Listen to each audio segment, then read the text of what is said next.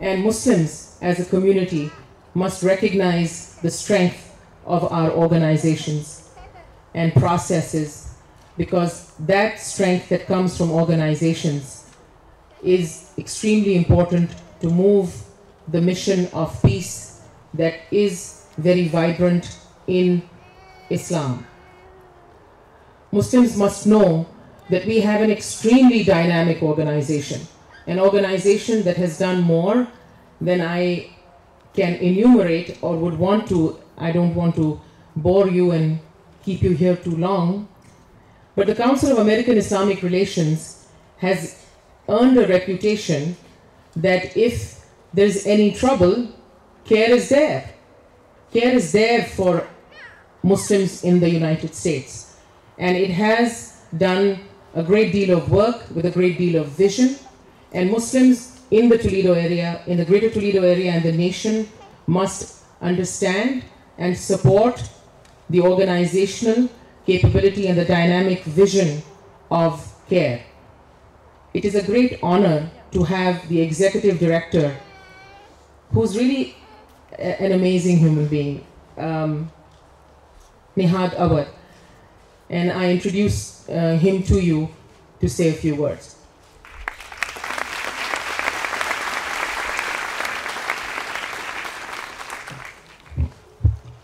Assalamu alaikum. Peace be to you. I just flew in from Washington, D.C. with my colleague, Muhammad Sadiq. And I intended to come here some time ago. But today I feel like presidential candidate. Coming to Ohio twice in a month. But on a serious note, I came here to tell Sister Muhajjabeen Islam, you are a true leader. You rose to the challenge. To thank the Muslim community for being together. To thank all of you, people of faith and people who have no faith. You came here to tell the perpetrator, to tell the world that you are one community. And this is the story that has to be told, not the act of the hate crime that we've seen a few days ago, but this community coming together. This is the story of America.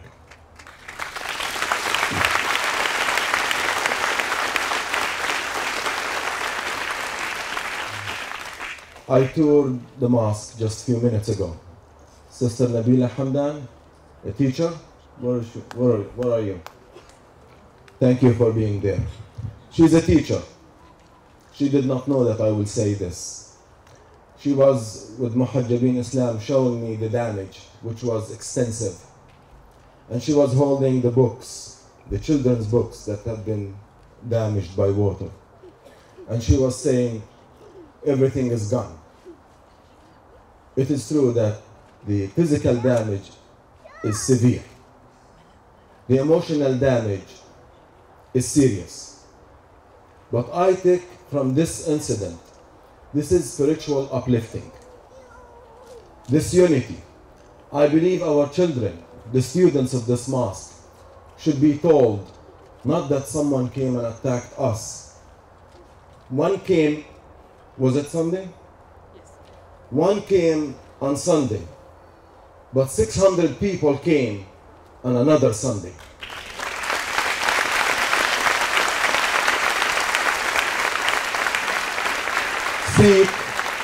Sikh people, Hindu, Christian, Muslim, they came together to make sure that the future of these children is vibrant and healthy.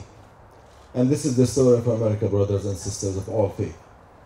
This was not an attack on a physical building. This was an attack on the United States Constitution.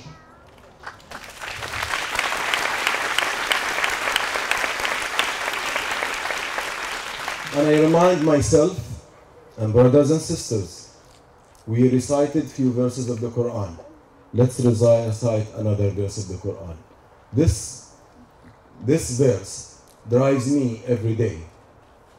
And that says that An evil act is not equivalent to a good act. Repel that which is good, repel that which is evil with that which is good, so that the person that you may have an enmity with you may become a close friend. This should be our response.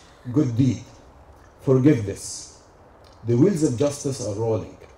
This person is lagging in jail now. But the message is, we have to reach out to people. The Muslim community and Islam are not known.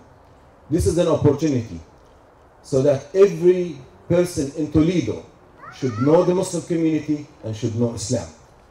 For if people know what Islam is and what American Muslims are, they will embrace American Muslims because they will know, and by the way, I'm not preaching now. They will know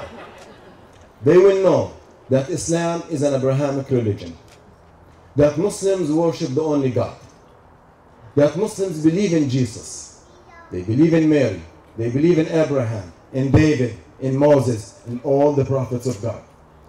If people only know that Islam is a religion similar to theirs, there are few differences. We can manage those differences. Diversity is not a weakness, it is a strength. Whether it's a synagogue, a church, or a mosque, these are not a sign of division, they are a sign of unity, and we celebrate the unity because we learn so much from the love, from the revelation, and from the companionship and friendship. And my last message. It's great for us to defend ourselves and advocate for ourselves. It's great for the Sikh community to come out and defend themselves. But it is a greater act. If I come to the defense of the Sikh community, if I come to the defense of the Jewish community, if I go and defend the Hindu community, and likewise, if the Jewish community steps up and defend the Muslim community, that is a greater action. And that's why I urge all of you.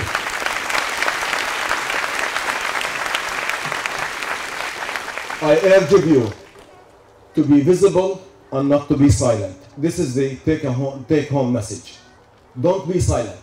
If you see Islamophobia, stand up. Push back. You don't have to be the imam. You don't have to be a Muslim. Push back. When you see some bad and negative and biased coverage, which is a lot, speak up and challenge stereotypes. Because when people hear you, when they see you, you're really lighting a candle in front of darkness. I see so many stories, and I need not to name any network, and you know what I'm talking about. When you see commentary and you see hate-filled speech, if we are silent, it will translate into violence, it will rip our fabric, it will destroy our future. We owe it to our children. Courage of speech and stepping up and pushing back against hatred with love and the story of unity like this. Thank you very much.